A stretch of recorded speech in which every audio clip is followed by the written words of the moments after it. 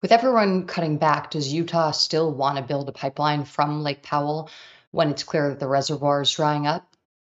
Yeah, sure. So, of course, we would love to build that pipeline, but we're also very practical and recognize that that's not going to do us much good with Lake Powell and Lake Mead at record low levels.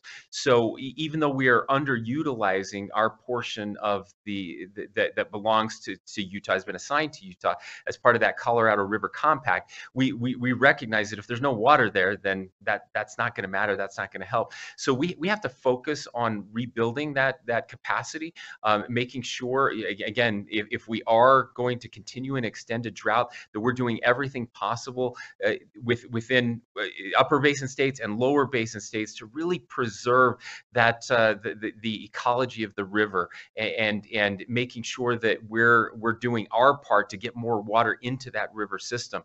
And so I suspect, and as we continue, that's going to be slowed down, that project, unless and until we can get more water and the recovery happens.